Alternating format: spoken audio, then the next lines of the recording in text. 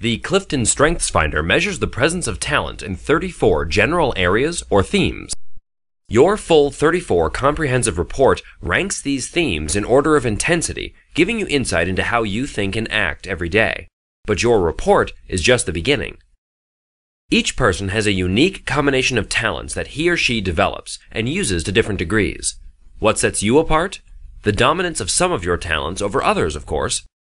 While each person defines success differently, achieving success results from fully developing and applying our talents to build strengths. Some roles require several talents and strengths all working together to produce excellence. It isn't easy, but nothing worth doing ever is. Start at the top of your list of 34 themes. Resist the temptation to dwell on the themes at the bottom of your report. Your dominant themes at the top are packed with the most potential.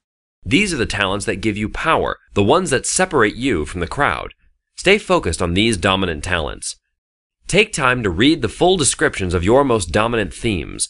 Highlight words and phrases that resonate with you. When you catch yourself thinking, "Hey, that's me," take a minute to explore that description. Ask and answer questions like, what does this theme say about me? How does it complement my other dominant themes?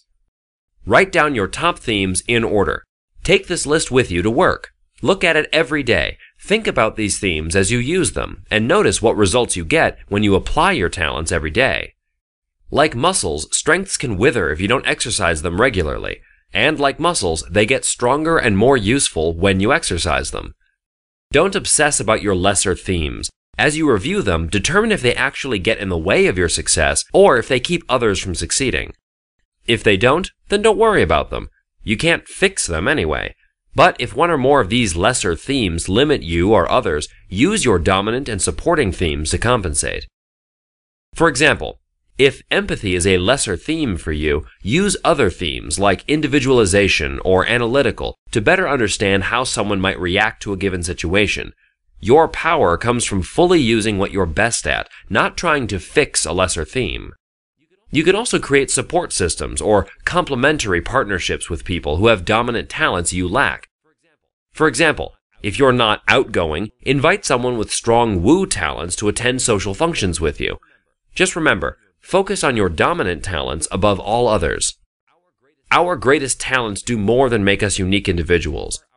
They are our best opportunity for creating and sustaining success. The better you can apply your most dominant talents, the greater your potential to build strengths, and the greater your potential to be your best at work, at home, and in your community.